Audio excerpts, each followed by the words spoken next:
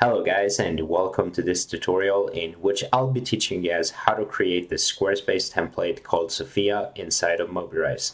So if you want to see what this template looks like live, you can head over to sophiademo.squarespace.com.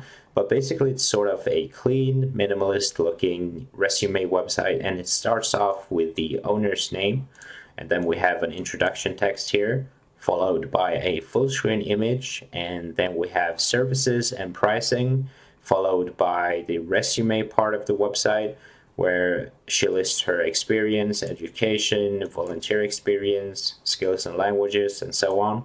And then finally we have testimonials and a contact form.